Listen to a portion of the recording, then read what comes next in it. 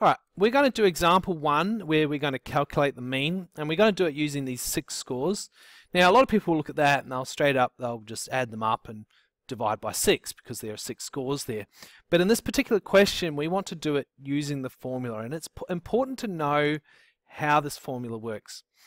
So the first thing I want to mention is you've got this symbol here, that's the sigma symbol, and in maths that symbol means sum off. The X stands for scores. So essentially this top line is saying what is the sum of the scores? And if I was finding sigma X, I would just simply add all these scores up. I would find the sum of them, which is what we do. We add the scores up. So what do I get when I add these up? I'm just going to double check. 12 plus 10 plus 8 plus 6 plus 5 plus 2 comes out to 43. So sigma X is 43. And the next letter we see there is N, and N just stands for the number of scores. So we have N equals 6, or 6 scores.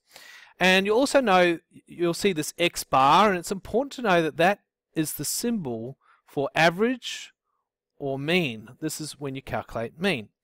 So according to the formula, X bar or mean equals the sum of the scores, 43, over N, which is 6. Essentially we've gone sum of scores over N.